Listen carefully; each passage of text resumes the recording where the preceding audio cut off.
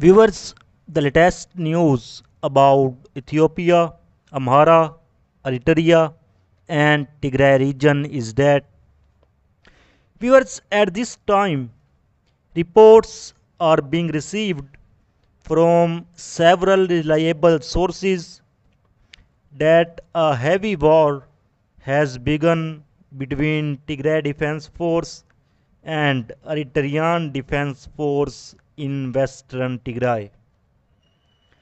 Viewers, several sources are confirming that there is a furious battle going on between Tigray Defense Force and Eritrean Defense Force at this time in western Tigray, especially in AdiGrat.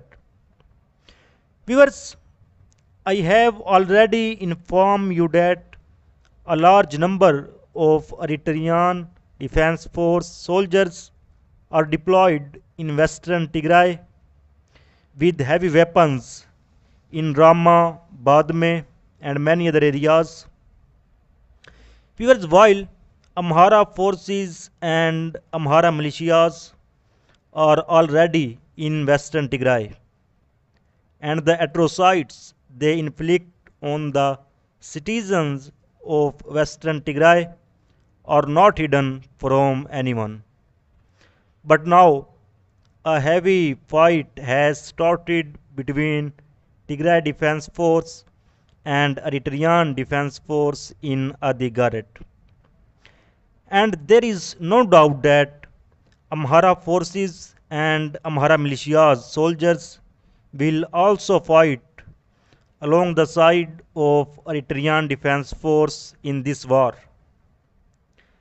And it is being said that since the United States imposed sanctions on the army chief of Eritrea, fighting between Tigray Defense Force and Eritrean Defense Force has begun, but now, according to the latest reports, fighting has become intense.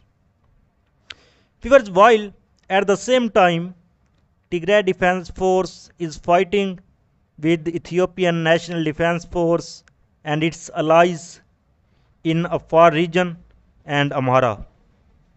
But now another new front has opened in western Tigray, and at that time a heavy battle is going on between Tigray Defense Force and Eritrean Defense Force in AdiGrat. So viewers, so far the latest update. For more latest update, please subscribe channel. Thanks for watching.